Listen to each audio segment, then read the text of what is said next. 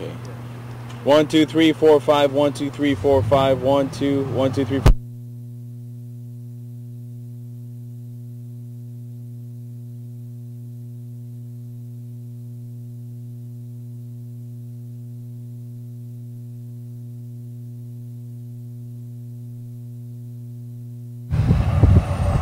One, two, three, 1, 2, 3.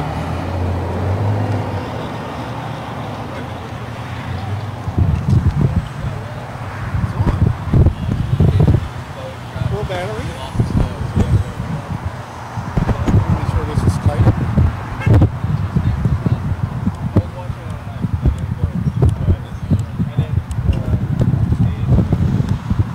Please stand back, please. Okay. It's gonna. You don't have your mic yet? Not a wireless like this. No. 1, 2, 3, 4. 1, 2, 3, 4, 5. He's always in the phone. Yeah, dude, that's right. I don't think he's even calling anybody. He's just used to it. He just keeps it there. He just rests. He rests his just like, cheek hey, on the phone. It just keeps it warm. That's right. Put a rubber band on. Yeah. So you gonna leave it around? Yeah. I was gonna leave. Put it wherever you need to. Okay. You want me to do a mic check for you, or? Okay. No, it's fine. I'll just come here before they walk in, so I can turn it on. Yeah, I know. So I can save some battery. Yeah. I think I'm gonna do that as well. So I feel like I'm on my last juice. I've been using that one for months already. Yeah, I don't have a replacement either. Alright, I'm just gonna leave it. Yeah, so there.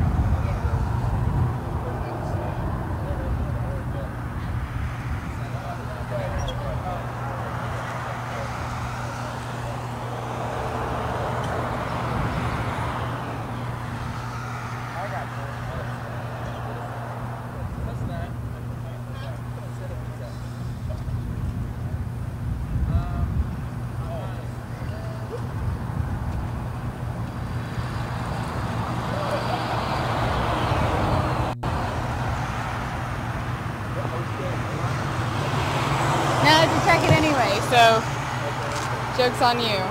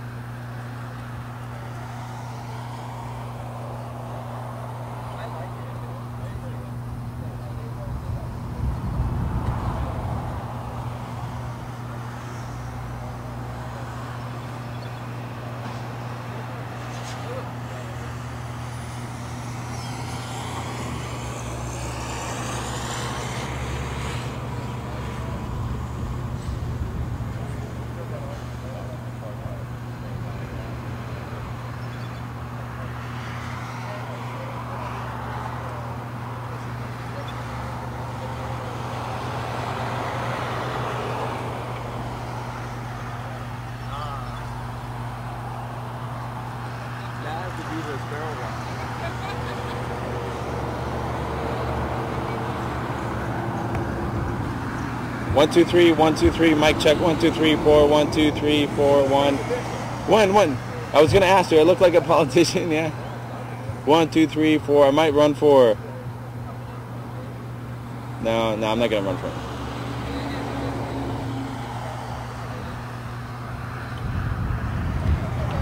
One, 2, 3, 4, 1, 2, 3, 4, 5, 6, 7, 1, 2, 3, 4, 5, 6, 7.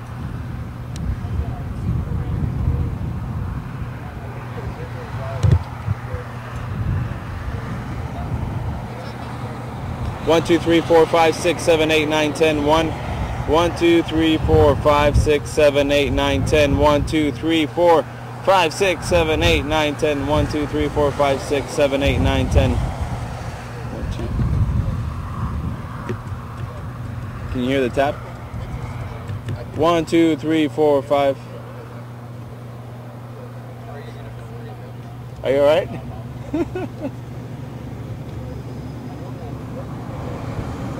Have the drunk walk. 1, 2, 3, 4, 5, 6, 7, 8, 9, 10. 1, 2, 3, 4, 5, 6, 7, 8, 9, 10.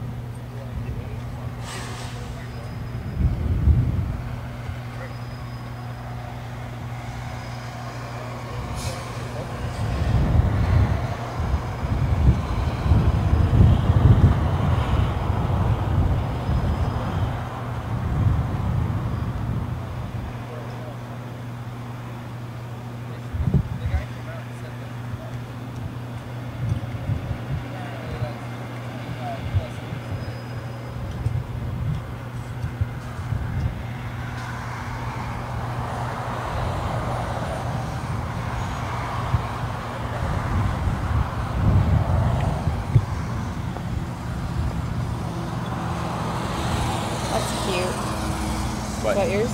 No, it's the Pan Am guys. Hey, that was me a year ago.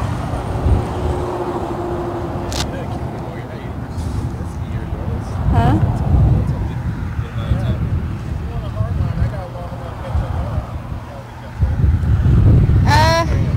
Yeah, I might try it.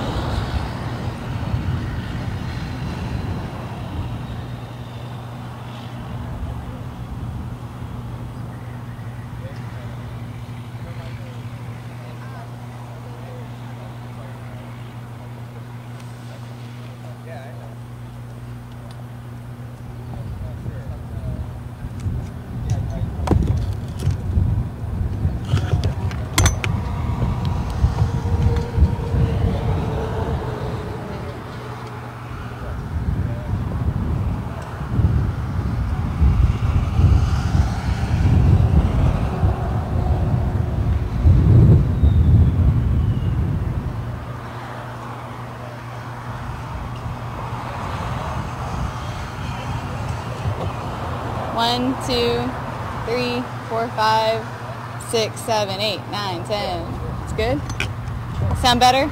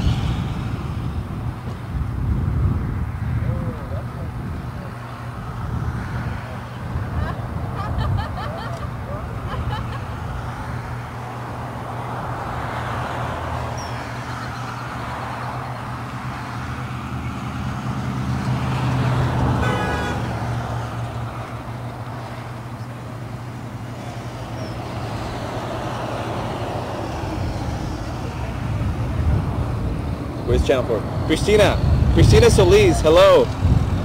I know you're watching. Vote for me.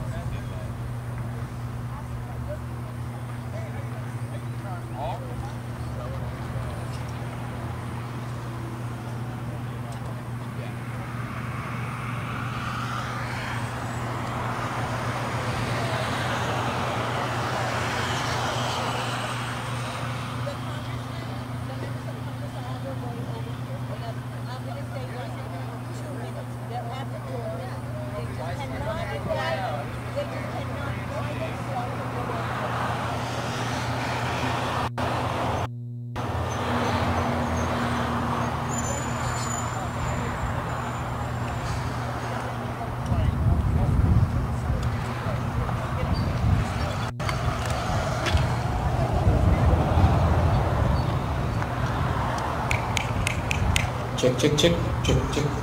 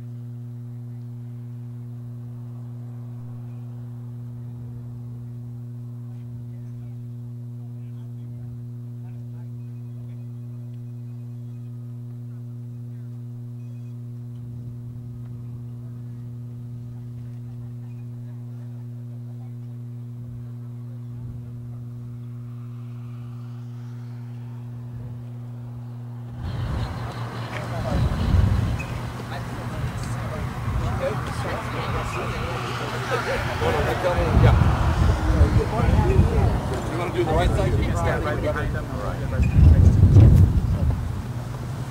Is that thunder or is that the truck? No, I hope not. Yes. And we definitely want to try a little bit tighter here for the camera shot. How's it going? Some of you? They need to be up front. You all need to be up front. Right up here, Mr. Chairman. We'll have you right here. Phil, you're great right there. Put you in the middle, man.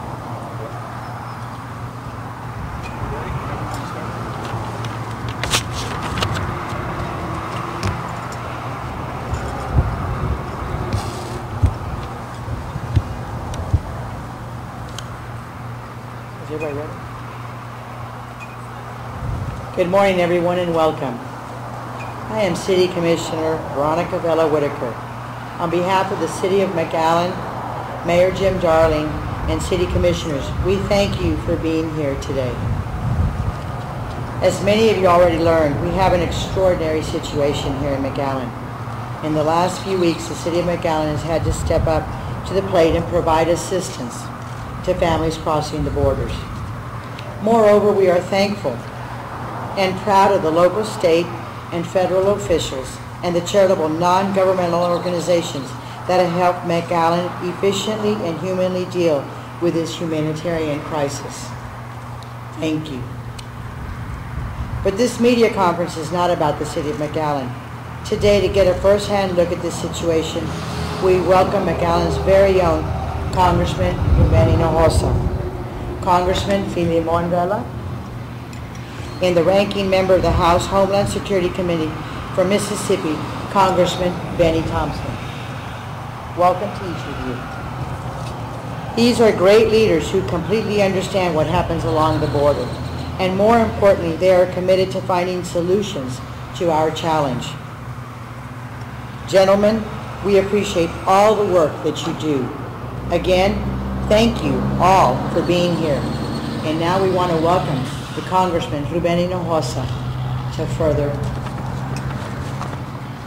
Go ahead. Commissioner, we want to thank you for the work that you all do for the City of McAllen. As Commissioner, you and the Mayor, Jim Darling, and all the other members of the Council are doing an outstanding job in dealing with this crisis that we're visiting facilities here in McAllen Border Patrol. And I want to say that it is a pleasure to work with the City of McAllen because I believe that the leaders are dedicated to public service and that it is a pleasure to oftentimes have TECLO come up to Washington representing you and asking for federal assistance for so many projects that are making McAllen the All-America City. I want to thank you for your introduction, especially for your assistance in preparing this press conference and for all of your help. I'd like to also thank all of you who are here today to bring light to this very serious situation that we have in our congressional district and all along the Texas-Mexico border. I can tell you that a little over a month ago, I called for a full investigation into the reports of mass overcrowding of undocumented immigrants in my district in deep South Texas.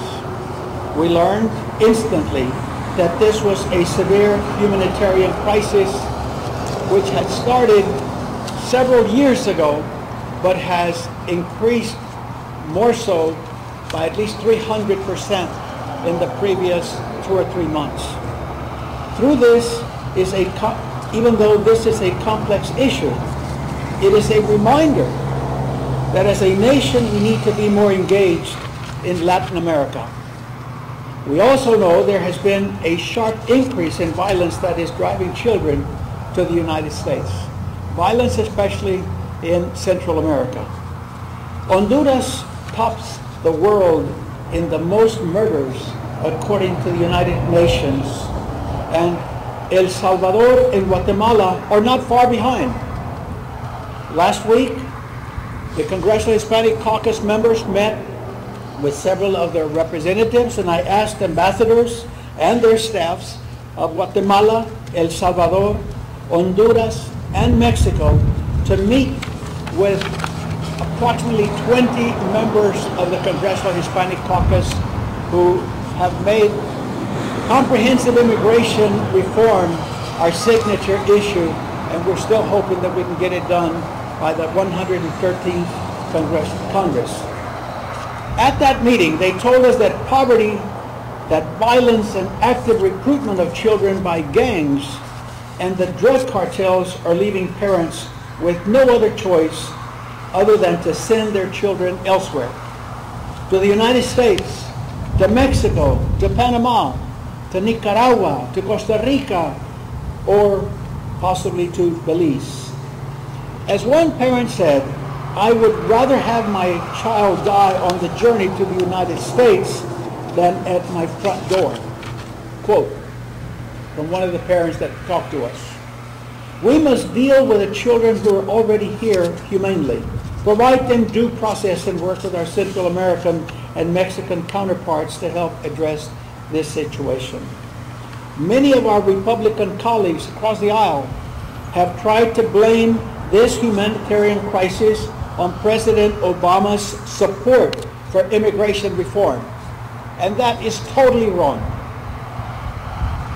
Though that is false, it is true that passing a comprehensive immigration reform is part of the solution, and we all know that. The parents of some of these unaccompanied children came to the United States to work and left their child in the care of a family member, like possibly a grandparent. If comprehensive immigration reform was passed, parents would be able to legally petition for their child. We as a society are judged by how we take care of the most vulnerable among us. As Americans, we are being judged by the world on how we handle this humanitarian crisis. All eyes are on us, especially here in the Rio Grande Valley. With this, I urge all of my colleagues from both sides of the aisle, Republicans, Democrats, Independents, to find effective, wise, and compassionate solutions that will help resolve this crisis. Thank you again, and now I would like to introduce an outstanding American, the ranking member of the U.S. House of Representatives, Homeland Security Committee Congressman Benny Thompson from Mississippi. And if I may, I want you all to know that in 2006, Congressman Benny Thompson was selected as the first Democratic chairman of the House Homeland Security Committee. As chairman, he introduced and passed the most comprehensive Homeland Security package ever since 9/11. I'd like to ask Congressman Filimon Vela, a good friend and colleague from Brownsville, to come to the podium, and Congressman Vela will also serve on the House, is now serving on the House Homeland Security. Mr. Vela, won't you please come forward and take the podium? Thank you, Congressman Hinojosa. Congressman Thompson, thank you for coming to visit South Texas. I want to follow up on the words that we just heard from Congressman Hinojosa by saying that having just visited the facility here in McAllen, where many of these women and children and family units are being held temporarily. Over the last few weeks, I've read stories from some of our other colleagues in the state legislature who have visited the facility and seen these women and children, and I can understand why they have been so stricken with thoughts of compassion and what we as a country need to do to make sure we take care of these families while they are here. Over the past few weeks, as we've tried to wrap our arms around this situation, many times we have just as many questions as we have answers. But today, as I sit here, as I stand here, I will tell you that in my view, what we have is three crises occurring all at once. We have an immigration reform crisis because 85% of these people that are coming across are coming to be reunified with family members all across this country. These are the family members that are working in our hotels, they're working in our restaurants, and they're working in our construction sites. And that's why immigration reform is something that we need to act on, and we need to act on it right now. We also have a logistical crisis. We have a logistical crisis from the standpoint of our detention process and our legal process and the way our system is set up to process people that are coming across. And finally, and very clearly, we have a humanitarian crisis on our continent in Central America. Our country has focused a lot over the past decade in the Middle East, Eastern Europe, and in Asia. And I think it is imperative that we begin to aim that same focus here on our own continent in Central America and Mexico. And without saying much more, I do want to introduce, I have the great pleasure of serving on the Homeland Security Committee in the House of Representatives, and as our ranking leader on the Democratic side of that committee, I'm pleased to introduce to you Congressman Benny Thompson. Thank you very much. I'm happy to be here. I'm happy to be among two great leaders in the House of Representatives, as well as our local county and city officials. My primary responsibility here on this visit is fact-finding. We had a hearing earlier in the week that talked about the crisis that was occurring in the Rio Grande border with respect to children and others coming across the border in a greater number. But also we heard during that hearing that Secretary Johnson had designated FEMA as the coordinating entity to make sure that federal assets were pulled together to make sure that we address that crisis. Upon briefing this morning, it is clearly, in my estimation, a crisis. Anytime you process 1,200 individuals a day in this situation, we have a crisis. More importantly is DHS's or Border Patrol's responsibility is passed on to other agencies. The question in my mind is, are we passing this situation on in a timely manner? Are we addressing their housing and health care needs? What I see here is a yeoman's effort being put together on behalf of our Border Patrol men and women to do just that. From a public policy standpoint, we have to find out why the spike now. We have to look at whether or not in addressing that spike, we can look at the countries where the majority of the individuals come and set some things in place. Secretary Johnson, as well as the President, talked yesterday about getting those countries to put information out saying America is not what you hear, it's not the place where you need to come, you need to stay where you are. That's a message that will take time to filter through. So in the interim, we have to address this situation. Our hearing on Tuesday highlighted all those concerns. What I see in the facility behind me is an effort on a 24/7 basis to try to address that humanitarian crisis that exists. I'm concerned about the numbers. I'm concerned about what we have to do. But my sole purpose here today is fact-finding. I have an opportunity as ranking member of the committee to do that. The briefings were very important. I look forward to going back after this break, working with the department and other agencies to try to make sure that the process works. The hiccups that have occurred, I'm convinced, is based on the number of people who have flooded the system. So with that, I will step back and turn it over to the hands of your local congressperson. Thank you very much. Thank you, Benny. We want to thank you for being here. It's a pleasure to say that many members of Congress have already visited here in the last 2 weeks, and the numbers will triple tomorrow and Monday and Thursday, because there are many members of Congress who do not represent the Texas border region or any part of the Mexico-United States region all the way to California, Arizona, and New Mexico, and they want to see it for themselves. And that will help us a great deal, because each member of Congress is one vote that we need to be able to get approval for additional funding to help our area. I've had conversations with Mayor Darling and with other members, elected officials from the county and the state legislators, state representatives and state senators, and they're asking for additional federal funds to come down, and we're going to try to get that. It isn't possible to get them to vote this way if they are not familiarized and better understand what we are seeing ourselves.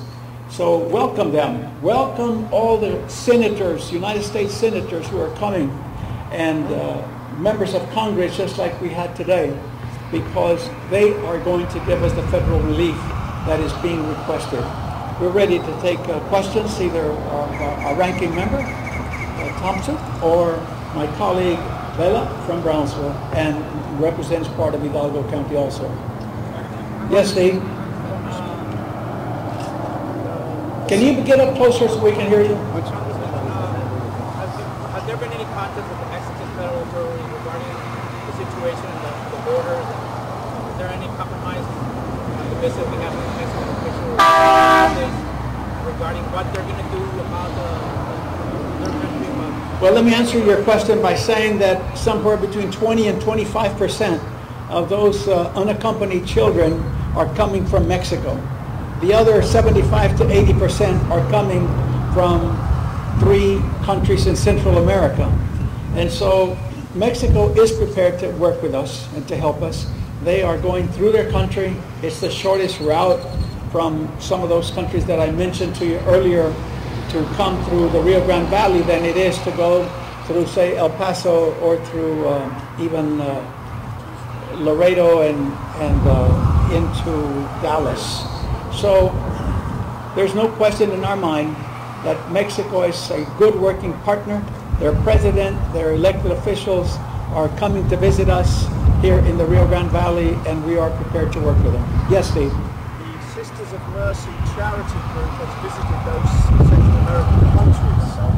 That group, along with the U.S. Commission on Refugees and Immigrants and the UN Refugee Agency, are all calling these immigrants refugees. Based on your visit today, your interaction with these immigrants, do you call them refugees as well? Steve, I don't want to get into definitions of terms, whether it's refugees or unaccompanied minors. The point is, when you deal with children, you have to give it a very, very high priority, and that is exactly what we as members of Congress are doing. We're putting aside many of the other priorities that we have and coming here to see it for ourselves, to see the children, to see those parents that are accompanying some of them. We call them family units. And no question about it, it is very, very saddening to see a facility that is prepared to handle maybe 350 to 400 of these folks, unattended minors, in a facility that has 1,000. I'd like to have them answer that question.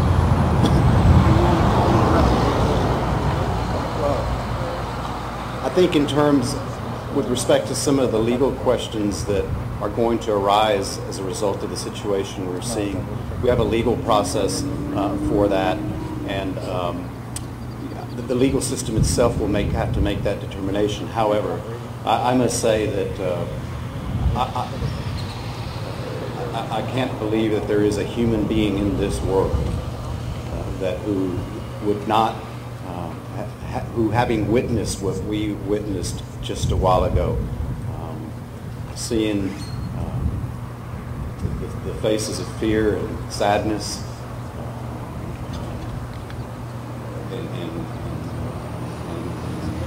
and deep angst from some of the children and women that were in that facility, that there would be any person, that no human in this world could not leave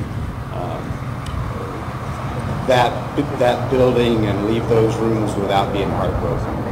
And so I think that how we as a country deal with the influx of women and children that are coming from Central America, I think is going to say a lot about us as a country in the future. And time will tell where all that ends up. But I do believe, without question again, that to the extent that we have not acted on immigration reform, to the extent that 85% of the unaccompanied children that are coming across are coming to be reunited with their family members who are, in all likelihood, part of the 11 million people that are here. A great portion of those are working in our hotels, our restaurants, and construction sites, and not just here in the Rio Grande Valley, but all across this country. It just cries out for immigration reform. Well, the short-term problem is the children are coming, and we have to address it. As the Congressman just said, we are a better country. We have to treat our young people in a manner that we all can feel proud. So whatever the definition, they're here. And what we have to do is work through the process of a solution. Long term, we have to work with the countries to say, do the best you can to prevent anyone from just coming to this country legally. But that's a long-term solution. And it's a problem we've addressed over time. But what I saw this morning, as already been said, on the faces of the young people, we have to help them. As the ranking member on this committee, I will do that. But I also support the policy of saying to those countries, you have to do a better job at educating your people that what they are being told and the reasons to come to the U.S. are not the reasons that really happen or should be. Thank you. In closing, I wanted to say that we're going to make ourselves available to do one-on-one interviews with the different media who are here. But I want to close by saying that I've served under 3 presidents, President Clinton, President Bush, and now under President Obama. And I can tell you that the 2 terms by President Bush, he talked about the need for comprehensive immigration reform. He supported it then, supports it now, and how those in the majority today can be blaming this particular crisis that we are addressing today on President Obama is totally wrong. What we need to do is to have all the country tell Speaker Boehner and the new Whip McCarthy that H.R. 15 needs to be brought to the House floor to be debated and voted on during the 113th Congress, so that will be one of the solutions to this crisis that we have seen and heard and from officials from Border Patrol. So we thank you for coming out this morning, and with that, this press conference is ended. Thank you. We're going to get a quick picture right over here with y'all, just with everyone, right here. Just to get a quick picture, and then they'll do the one-on-one interviews. Okay.